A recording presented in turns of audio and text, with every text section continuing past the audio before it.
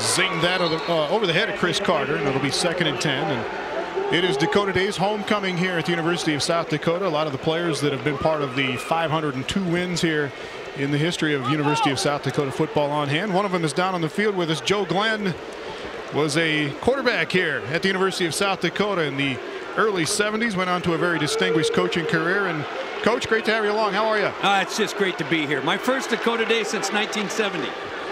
Give us your professional opinion here on the first half. I'm loving what the Coyotes are doing. We got maybe get a few more points on the board, but they're playing good team defense. Noah's made some great plays offensively. Special teams real good. We're in it. We just keep playing hard, a lot like the Nebraska game. Just keep it close and watch Noah make the plays to win it down the stretch. Hey, as an old quarterback yourself, what's changed in the quarterback position? Are these guys just bigger and stronger and faster like everybody else? What you maybe don't know, I was such a great quarterback my senior year, they moved me to wide receiver.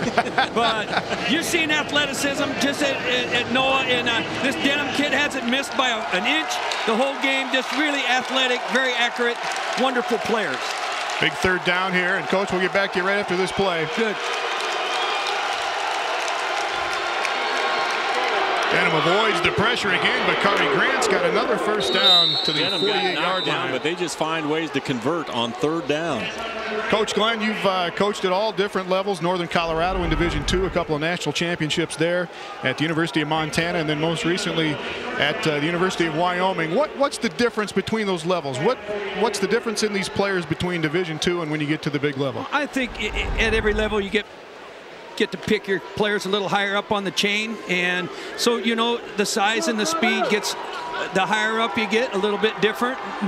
You don't get them all, that's for sure. I mean, we've all had guys from South Dakota, Northern Arizona, Northern Colorado playing in the NFL, but in general, in the line probably is where the biggest difference is. The bigger guys are harder to come by. Gotcha.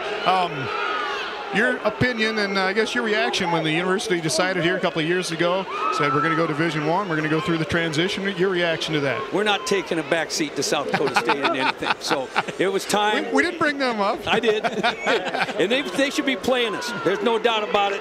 The governor should step in and say this. Let's get it going. So no, I'm really happy. I think it's going to mean a lot more to all the kids, to their degrees, that this is a Division I school. Your program recruits a little bit better. It's a great step for South Dakota University. There we go, Coyotes. Into the backfield. Abe Booker 4. Good. With the 14th sack of the season for the USD Coyotes, and the first time they've been able to get to Denham this afternoon. They've knocked him down a couple of times on this series. That's the first time they've been able to knock him down while he's still got the ball in his hands. Coach Glenn, last thing before we let you go, I know you're a native of Lincoln, Nebraska. Where you living nowadays? Are the coaching days done, or what are you up to nowadays? I'm living in Phoenix, Arizona, and playing golf twice a week with my wife and seeing my grandchildren a lot. While we're traveling, I'm on a 5-week trip right now, seeing some football and seeing grandchildren, and life is good. All right, we're going to leave it up to you to get Governor Rounds on the phone and get that SDSU-USD game. Give me his number. Have a great afternoon and a great weekend. It's great to see you. Go Coyotes. That is Joe Glenn, one of the alumni here, quarterback back in 70-71. Draw play, picked up a few on 3rd and a mile for the Aggies, but a flag in the middle of the field could move them back further. We might have a hook or a hold or a block in the back. Looks like a hold is what they're signaling to the Coyote sideline. Coyote defense